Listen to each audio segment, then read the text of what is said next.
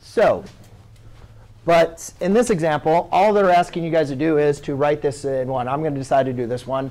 The other example, number 19, is exactly the same equation, so I'm not going to do it. The only thing is you're just changing basically the values.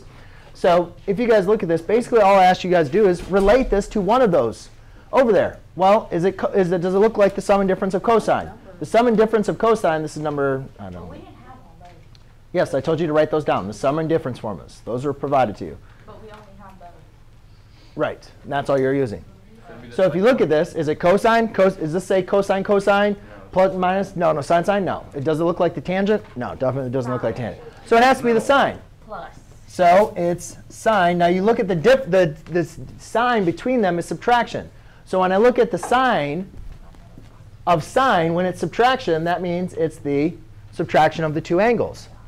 So it's sine of u times, I'm just going to write this out, cosine of v minus cosine of u times the sine of v. Well, what does that formula represent? That represents this difference of two angles for sine. Sine of u minus v. So all I simply need to do is subtract my u minus my v. Well, what's my u and what's my v? Well, u, v, u, v. So all you had to do was do sine of 42 minus 17.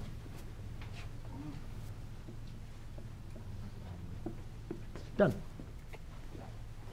So it's kind of a two-part step. The first step is identifying, actually a three-part step.